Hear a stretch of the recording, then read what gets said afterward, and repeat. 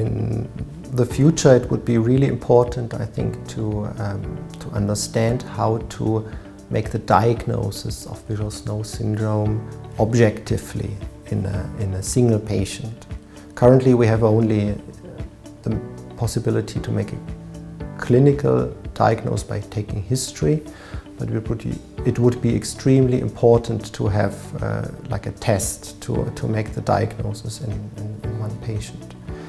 Another thing I would be very interested in is understanding how many people actually have visual snow syndrome.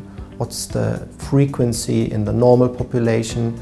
What is the frequency in, let's say, a group of patients with headache? What's the frequency in the group of patients with tinnitus? And the next thing in respect of therapy is how can we treat visual snow syndrome without medication?